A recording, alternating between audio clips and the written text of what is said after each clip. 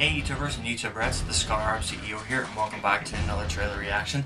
And this trailer I'm about to react to is a very well known film that's been made and rebooted, and it's the 2018's The Predator, which of course we all know about The Predator, which started off with Arnold Schwarzenegger and throughout, which of course in the first Predator movie it started out with the Special Forces unit doing a rescue team mission, and they ended up in the warmest time of the year, Guatemala, and then by the time they realised they're about to head home, they're getting hunted with an extraterrestrial hunter that wants to hunt down men with special skills and take their skulls attached to their spines as trophies. And we all know when it comes to the near end of the film, they do a last stand battle. They remove their armour, they remove their weapons, they reveal what they actually look like. And we all know the iconic line that everybody's been using. And you all know what that line is. You one ugly motherfucker. Yeah, that line. And it's also the traditional thing where if the Predator fails, they press that little bomb that goes into self-destruct.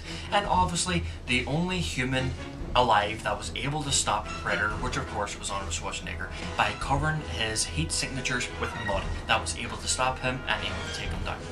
And he was the last one standing, and the franchise continued on from Predator 2, and then it came to Alien vs Predator, Alien vs Predator 2, and then the Predators were to get a group of well-skilled soldiers into another planet so they could do a winner-take-all test of battle, test of wit, and of course near the end of the film only 2 survivors and they're stuck in that planet. And so this is the new one that will be coming out very shortly, and it was released yesterday. So let's sit back and relax and see what this particular movie has in store for all of the sci-fi fans out there.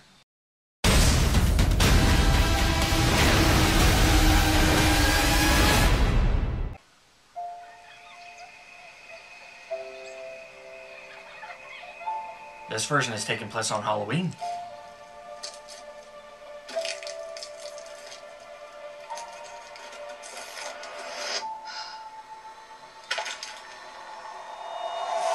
What?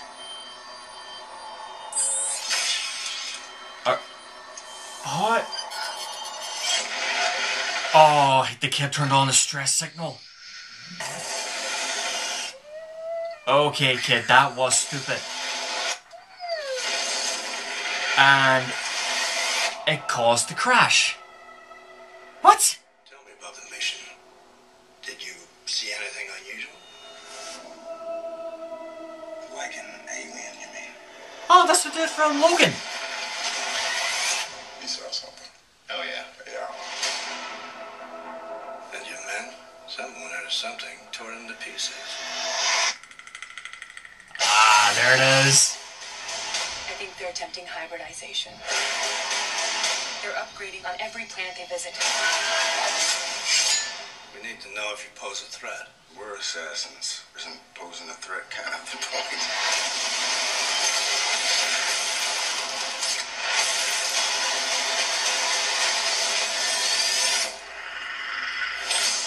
Oh, wow. No, that looked interesting. I mean, as you see at the start of the film, as you see at the start of the trailer, it's Halloween and a kid gets a package and it's the Predator helmet, the Predator gauntlet, and he actually sent out a stress signal and caused it to crash. Now, how would a kid get a thing like that? And also, apparently, they're probably focusing a story continuing involving from the last Alien vs Predator, because you know at the end of the film they do have some of the Predator's technology when the Predator alien went on a rampage. Because I remember some of it, because Alien vs Predator wasn't really my favourite film. The first one was watchable and I don't remember much of the second one, but obviously Predator, Predator 2 and Predators are my favourite film because it has some of my favourite people in it, and Regaz that did Predators, he was a fantastic director and he did a lot of cool films, and Predators was actually one of them. And it was really cool that you get to see an Easter egg involving the original Predator helmet that you saw in the first film. That is my favourite Predator helmet. And you get to see the Predator spin disc that he used in Alien vs Predator. But we all know the first spin disc that he used, which was in Predators 2. And I did see some familiar characters in this film, which of course was the dude from Logan who had the robotic hand, and then the guy that I just saw, he was in Game of Thrones, and he was in John Wick. He played the kid who stole John Wick's car and murdered a dog, which was a very car move. And also he's been in other things, and he did a documentary involving football, I think. And I could have sworn I saw the man who played Harvey Dent in The Dark Knight, and the girl with the dark hair. I've seen her before, but you see, when it comes to things like that, it's a blank. So like, okay, where did this hear from? And then as soon as I try to figure it out, I realise it's too late because it's no longer on camera. But the story looks really, really interesting, and I wonder. And come to think of it, when it came to that scene where he was opening the box, I thought it was some guy looking up things from his grandfather's past or father's past. Like, say for example, this Predator movie is going to take you all the way back to the first movie and then send straight to the present, where his grandson or son finds the truth about Dutch, the main guy of the first Predator movie, which was starred by Arnold Schwarzenegger. And that would have been a good storyline. But I guess we'll all have to watch and see what's going on with this film. And the amount of things that I did not know until it was popped up online or popped up on Instagram. You know, where he said fact 101 or something rather with like with comics or with films. And I did find out this article. But before I found the article, I found out that in the first Predator movie, they were going to turn this Predator into a gigantic snapping bug with tentacles. You know, you've seen those very cheesy sci-fi movies back in the day, or cheesy comic book renderings of aliens that look like bugs. That was originally what the Predator was going to look like originally, but until they changed it. But originally they did ask Jean-Claude Van Damme, you know, the kickboxer, bloodsport icon, who was going to be the Predator, but he was actually in the middle of doing kickboxer, and the director asked him, okay, you have two choices, do this film or drop kickboxer, and obviously Van Damme chose kickboxer, which in both their defenses, choosing kickboxer was the best choice he ever made, because I mean, we have like the original Harry from Harry the Henderson played the Predator, and he made a little sneak cameo when he was playing the chopper pilot when it came to the end of the film.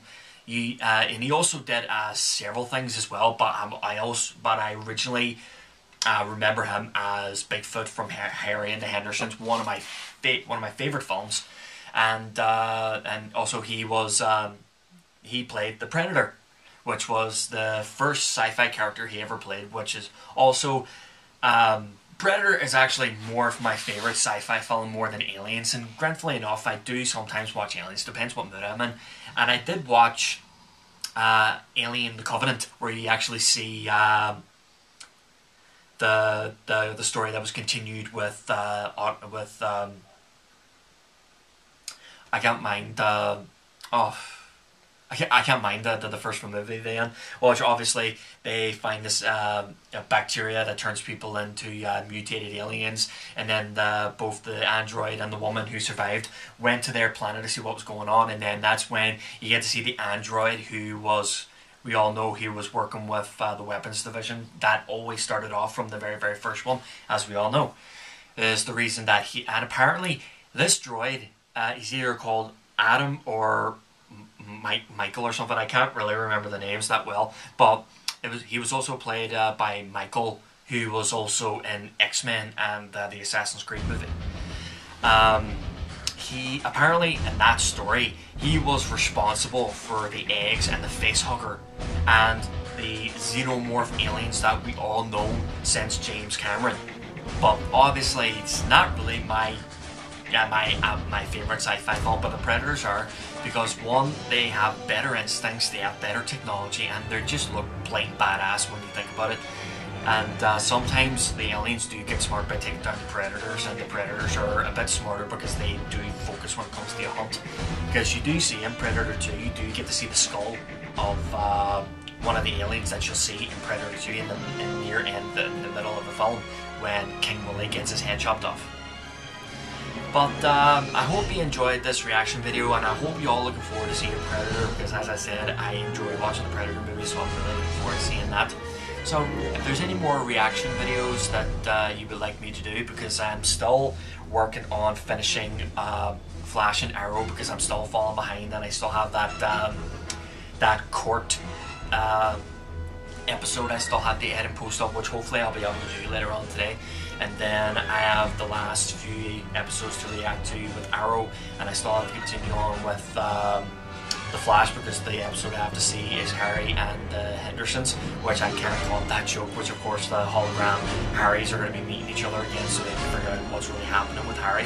That's what I've got so far by looking at it. But anyway, I hope you all enjoyed this video again, and I hope you looking forward to see the movie, and I hope you're looking forward to see other reaction videos of mine.